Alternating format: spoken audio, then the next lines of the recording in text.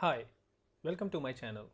In object-oriented programming, we use inheritance mechanism to inherit or use methods and variables of parent class, which we mark as either public or protected.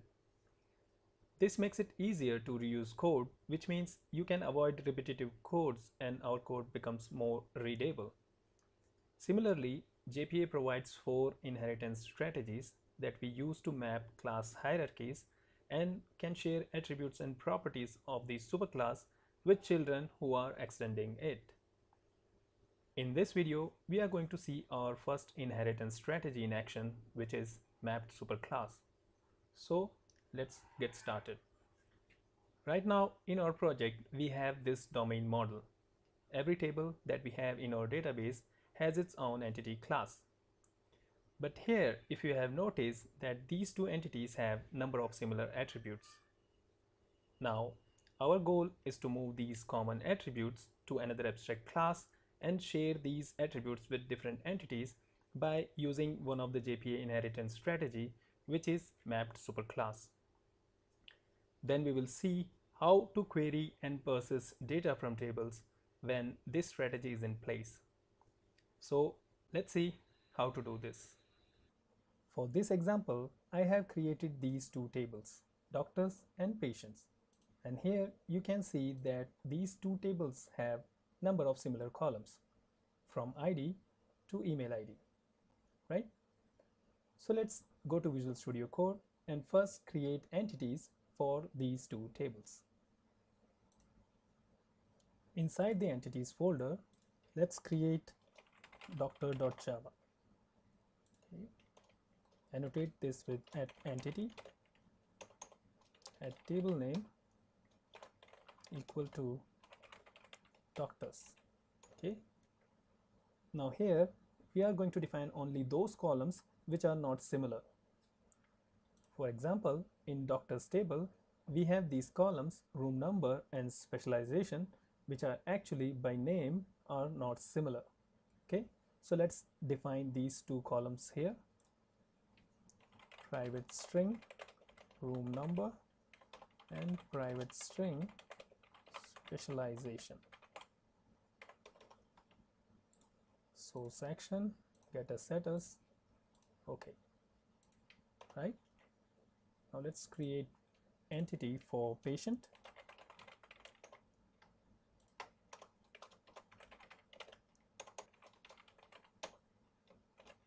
Name equal to patients, right? And here we have symptoms and health history which are different. Private string health history, right? Source action, getter setters. Save this. Now let's create an abstract class and put all those similar columns there. Inside the commons folder, create a file personinfo.java. Okay, abstract class, annotate it with mapped superclass. Now here we are going to define all these columns. Private int ID, private string name, age, address, city, contact number, email ID, right? Right click, source action, getters and setters. Okay, now this is ID field and this is going to be generated automatically. So at ID at generated value strategy generation type dot identity. Okay, so save this. Now let's extend this class. Extends person info, extends person info. Save this. Now create repositories for these two entities. Let's say doctor repository interface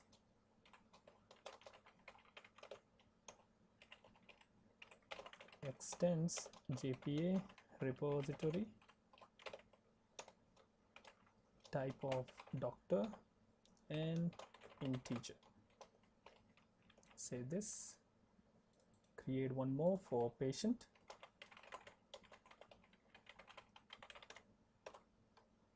Interface at repository extends type of patient and integer. Save this. Now let's create a service, and I'm going to create a single service class to access these repositories. So let's say doctor patient service .java, right? Annotate this class with @service and auto-wire both repositories. Okay.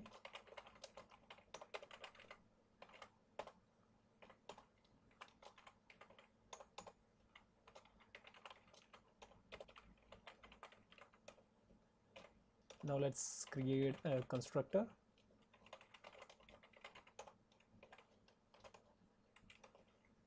Now let's create two functions here, one to add doctor and one for the patient.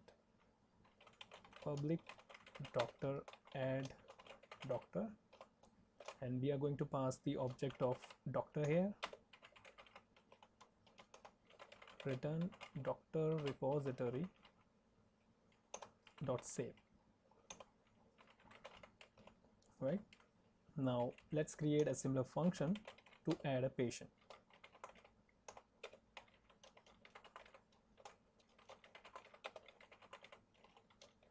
Return patient repository dot save. Okay, now save this. Now let's create endpoints to access these functions. Inside the controller folder, create a file hospital controller.java. Okay, annotate this class with @restController, and then request mapping should start with hospital. Right, now auto-wire the service class.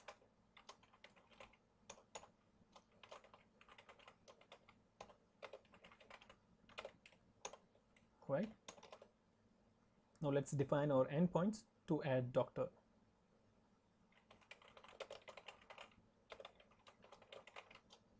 We are going to pass the object of doctor in request body. So at request body doctor. Okay, then return doctor patient service dot add doctor. Now save this. Annotate this function with @post mapping, and here we are going to hit this endpoint add doctor. Okay, now similarly create one more endpoint to add a patient. Add patient.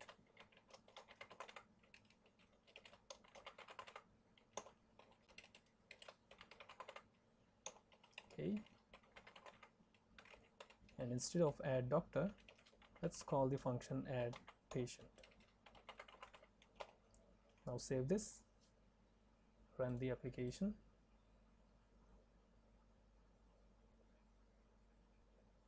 Go to Postman. We are going to hit this endpoint add doctor, and I have already added this JSON string, and it has all attributes that we require to add a doctor. Right, now let's hit send.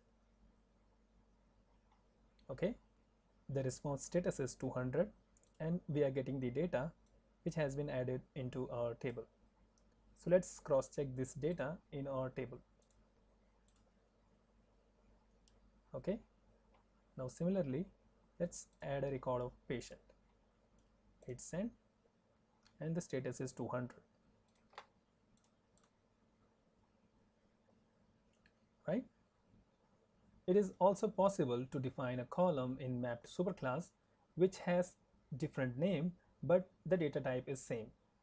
For example, let's add one more field in our doctors and patients table. Go to properties, add column, let's say visit date, okay, type of date. Save this, and similarly let's add a column in doctors table, and let's say joining date. The data type should be same, right? Now save this, go back to Visual Studio Code, kill the terminal, and go to personinfo.java. Let's say private date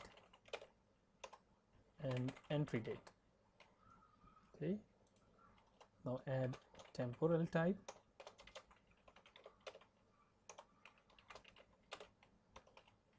save this, source action, and getters and setters, right? Now since we have different column names in our table, we need to tell JPA that to which column this entry date attribute should be mapped. So let's do that. Go to doctor.java, annotate this entity class with attribute override, and inside this we need to set few attributes. First one is name, and here we need to write the attribute name which we just defined in our mapped superclass, which is entry date, right? And the next parameter that we need to set is column, and here we need to specify the table field name to which we want to map this entry date. So at column name equal to, in case of doctor, we have joining date, okay? Save this. Similarly, we need to do the same in patient.java class. Import this, and in our patients table we have column name as visit date. Okay, now run the application.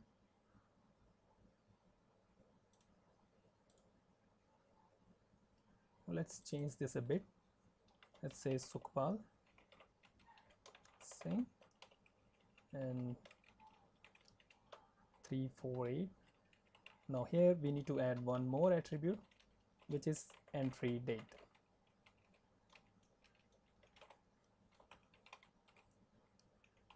Say 05 and 18. Is hit send. The status is 200. Let's check the data in table. Sukhpal Singh, and now we are getting date as well. Okay, let's do the same with patient as well.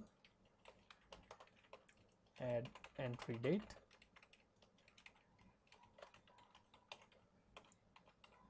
okay, say this time Mandeep, send, status is okay, and our data is also okay, right? So this is how in JPA we inherit common attributes from superclass. This is it for this video. If you like this video, please hit that like button and subscribe to my channel. In next video, we will see the next inheritance strategy. Until then, bye bye and take care.